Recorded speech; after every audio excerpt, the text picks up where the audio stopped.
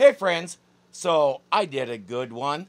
I have two cameras. I have a Canon that I used for years for my videos, but it only has the little condenser mic and I never liked the audio. So a while back, I bought myself a real nice Zoom Q8 that can actually take a professional microphone. Well, the Canon did something weird to me, and it's the one I also use for filming these videos. I had it all set up, and all of a sudden the camera quit working, so I had to use the zoom. And as you can probably tell, I forgot to switch it over to its internal audio, so there is no sound here. What we're doing right now, we're putting the neck on. I just put it in, gave it a couple of taps with the rubber mallet, and checking the gap here. And now the pocket is nice and tight, so I don't have to worry about the neck moving while I do this. We flip it over like this, and the holes in the body are already there, but we need to drill some pilot holes for the neck. So what I've done here, I picked a drill bit that is exactly the same size as the holes, so that the holes in the body serve as pilot holes or guide holes while I drill some pilots for the screws that go into the neck. Now, I discovered that two of these holes actually got lacquered over by the spray, but my drill made short work of that stuff, so that was no big deal. I just had to, this particular drill, I have a little trouble with the chuck, and every so often the bit likes to try to come loose. So, yeah, I may end up getting another one sometime soon, but for now, this is what I have. I generally only drill these holes maybe a quarter of an inch deep. The instructions say don't to drill it too deep for obvious reasons, but I found that I don't need to go especially deep at all, just enough to give the screw a little bite into the wood.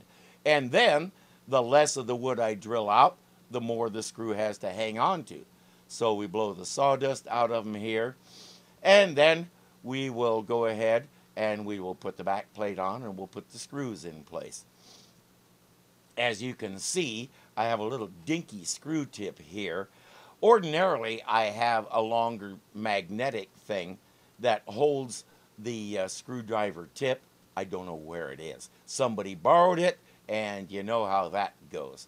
So we go ahead and we get the screws in place here like this, and now I'm not snugging them down simply because little tiny variations in movement sometimes have the holes not exactly aligned, and so leaving the plate loose gives me the latitude to shift it a little bit so it fits everything.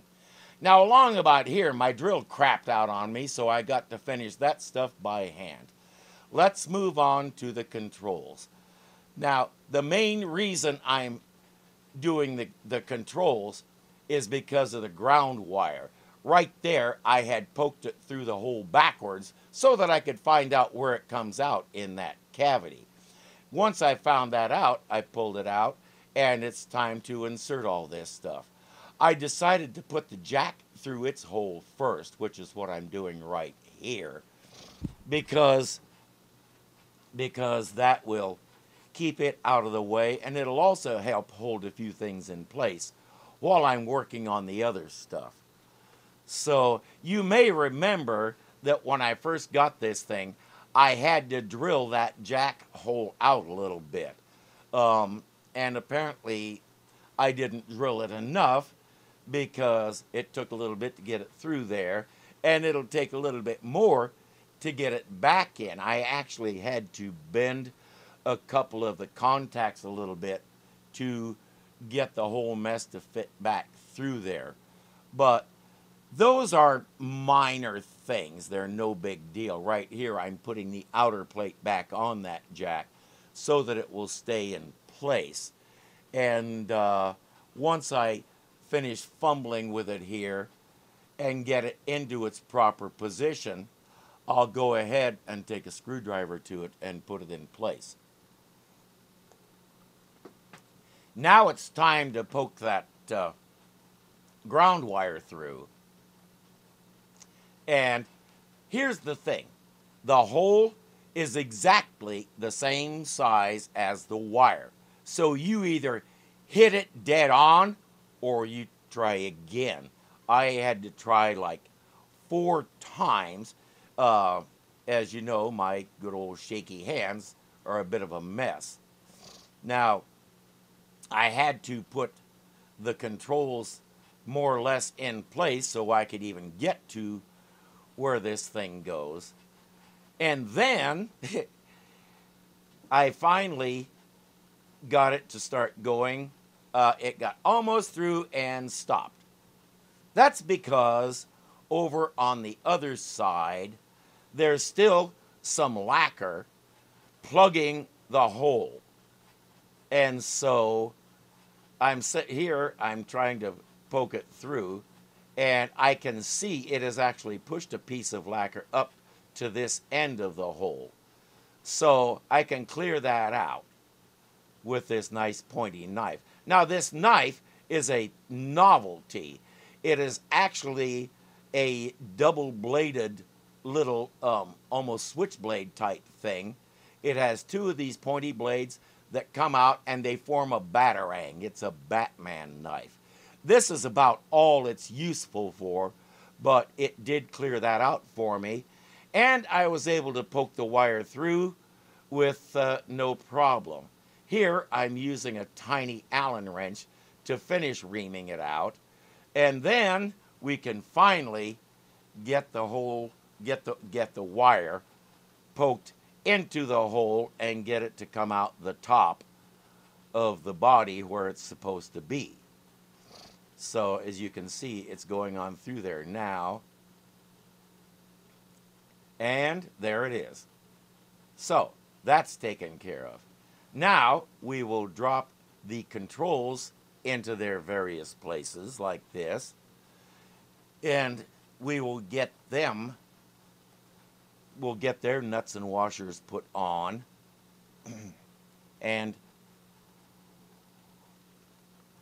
that wasn't as easy as it seemed. As you may recall, they gave us plenty of wire to hook these things up. And one thing about this wire is when you're trying to do something intricate with it, it comes to life and does whatever it pleases. So, the controls are in, the nuts and washers are on, and so everything is set.